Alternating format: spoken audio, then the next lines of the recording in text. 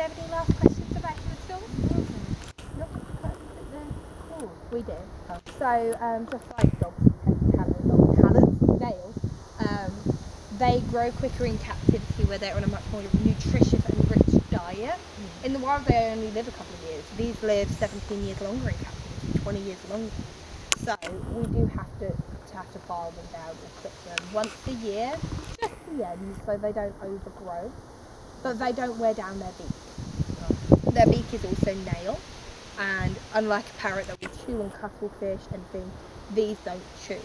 So we do actually have to file the beak down as well. We choose the hand file method, so we have like different shaped files that we hand do it with. It's quite a quick procedure, 15 minutes, it's done and dusted. Some people use Dremels. I don't have the confidence using that near their face. Quite frankly, they terrify me. Are they happy about it? Are they fine with you Oh doing no, it? they're not happy. The No, feet, they're say, not. like... They don't care about the feet. They'll just sit there right, and they'll lift them up, and they might have a little bit of a paddy paw, you know, just like a dog. They'll make a grumble, but they're not like terrified of their feet. I have no idea. Just fell over. But they don't like their beaks being because we do have to restrain